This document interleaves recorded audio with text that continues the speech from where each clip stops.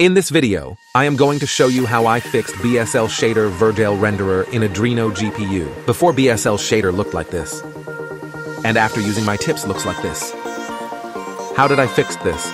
What did I use to fix this shader? I will tell everything in this video, just don't skip this parts.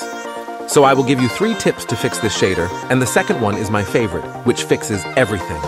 Tip number 1, use my Pojavlauncher. Link in Discord and Discord link is in the description. After installing Pojavlauncher, install 1.20.1, then install Optifine manually without patching it. This version only. Tip number 2, use my custom BSL shader setting and paste it in Android, data, net.kdt, Pojavlauncher, files, shader pack. Remember to install this shader version, works only. Now you are saying that my BSL shader looking like this?